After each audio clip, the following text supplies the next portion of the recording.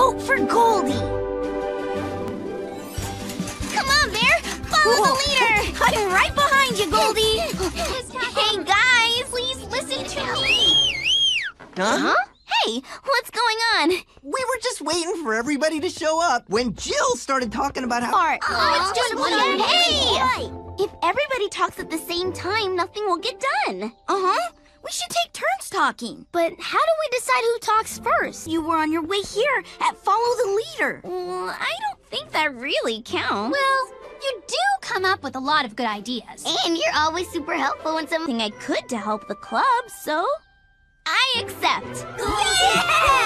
Goldie! Goldie! Hey! What's going on? Oh, hey! Here to build this sturdy old clubhouse. Wow! Anyway, if anyone should be club leader, it should be me. Well, we did already pick votes. Wins. There's an idea. Sounds good to me. What do you think about that, Goldie? I think if Jack wants to be the clubhouse leader, he ought to have a chance for to vote for me. Well, good luck. And let me know if you need more paper. Thanks, Mom. Do you think these flyers are gonna help? Don't worry. I've got, like, getting it fixed up? Exactly. Maybe I can say, I'll get the pigs to help. They're great at fixing stuff. Now that's more. Fellow club members, our clubhouse needs a bunch of repairs.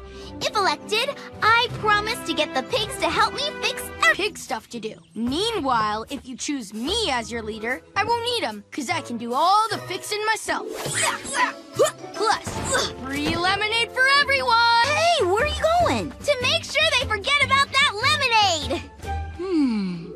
Which brings me to our squeaky floor. If I win, I promise Freshly baked cookies for every meeting! Free cookies! So many best ideas in one day! Yay! Lemonade! If you vote for me, I guarantee the lemonade will flow. I'll have tall, refreshing glasses waiting everywhere you go. Ooh, so sweet. Ginger snapperoos for every single kid! Nothing could be sweeter than electing me your leader, and all you've got to do is vote for me. Slide! 2 words. Dragon Ride!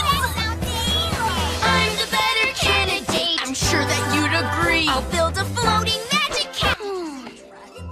a cotton candy machine and water balloon Wednesdays. What do you think, Bear? I don't know, Goldie. You even know what I was thinking, Bear. Oh, good. I'm so glad you finally came to your senses. I was really getting worried. Yep.